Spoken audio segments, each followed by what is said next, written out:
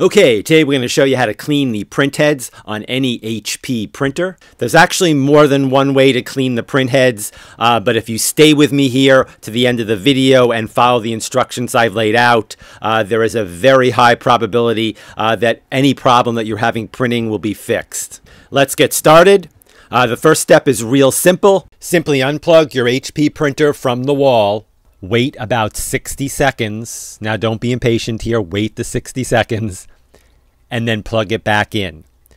I want you to download the HP Smart app. It's free of charge and you can download it on your phone or your tablet. Once you get into the app, select your printer name and then select alignment and maintenance and then select clean printhead. Your printer will go through a cleaning process here. It may take a bit of time. Now, one final quick important note here. In some rare cases, you may need to run that cleaning printhead process one more time. But don't do that if it's not necessary, since doing that process does use some of your ink in your cartridge. So you don't want to do that too many times.